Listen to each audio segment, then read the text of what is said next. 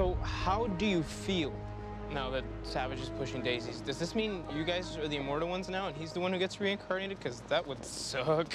I just sprouted wings a few days ago, and I'm just trying to wrap my head around that. He does raise a good point, though. Savage is gone for good now, right? I don't know. Never defeated him before.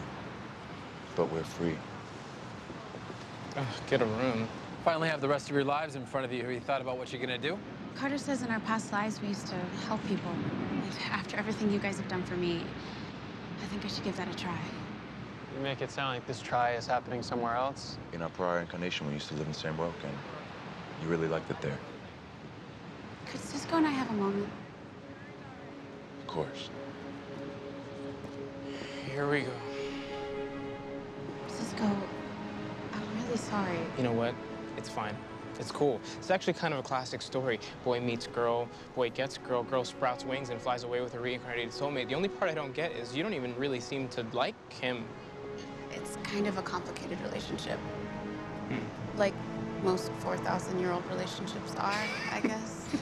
A week ago, I was a barista, and I really didn't have a plan for what I was going to do with my life. Now you do?